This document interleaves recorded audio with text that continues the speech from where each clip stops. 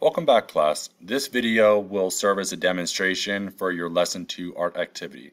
So in the red font below, this is your learning goal for Lesson 2, and that is to revise a gesture drawing, so revise one of your 5 gesture drawings that will develop a figurative work that has accurate proportions and also conveys mood and feeling. So of those 5 images you sent to me at the end of Lesson 1, all you have to do for this lesson is just take one of those and refine it, clean up those lines, add some levels of detail that really enhance the proportions and the mood and feeling in the work. So I'm going to be demonstrating that in just a moment here. Let me get this ready. So again, you will choose, oops, sorry about that. You're going to choose just one of your 5 gesture drawings. You can see that I checked this image here. So this is the one that I am going to demonstrate how to refine in this video. So again, you just need to choose one of your 5. And you can take the actual drawing itself. You don't even necessarily need to start over. If you want to start over, you can.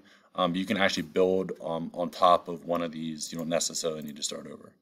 So let me go like this. So I am just turning my screen. Oops. On my computer. Now remember, the goal is for you to be creating yours in charcoal. Continue with charcoal, and again, if you don't have charcoal from your art bag that was supposed to be picked up from the school, then you can just use your number 2 pencil. What you want to do is take your charcoal, and your gesture drawing, again, we talked about, is a perfect way to start a figurative work, to really kind of figure out the proportions. That's really the purpose of it. Now we can build upon that. Now that we know our proportions, we know the placement of everything, now we can really clean it up and even erase some of those underlined drawings as well. So if I'm refining this figure here, I'm going to zoom in. If I'm just focusing on the face here, I can start really darkening up some of these areas, really cleaning up some of these lines. This really takes a lot more time to refine and clean up your drawing. I'm not going to sit here and do the entire thing for the sake of time, but you can see how this is really starting to look more finished, more complete as far as the edges and lines are concerned. Have her eyes here, her eyebrows, her nose, working on her mouth.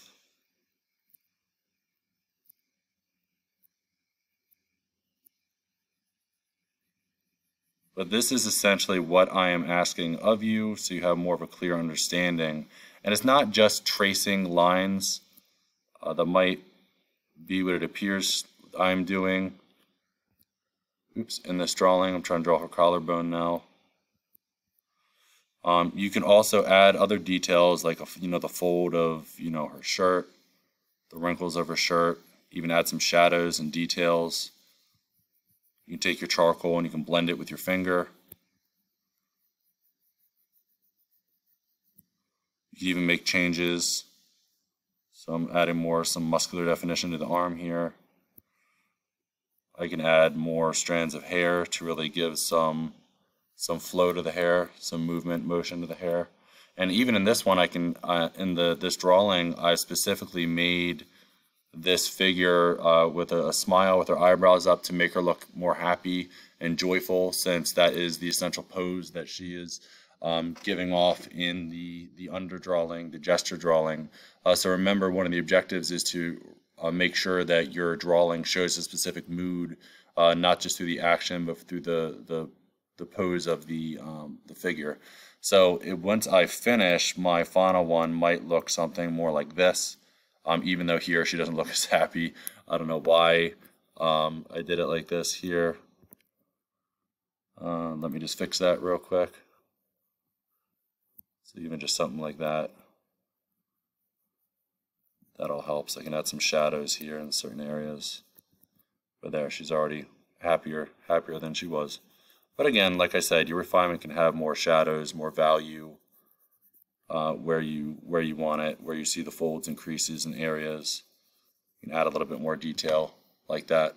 But anyway, this is a more revised drawing of what I would expect. So you're going to send me a revised one. And then the last thing that I did not do yet is that you can also erase the underdrawing, really kind of clean it up.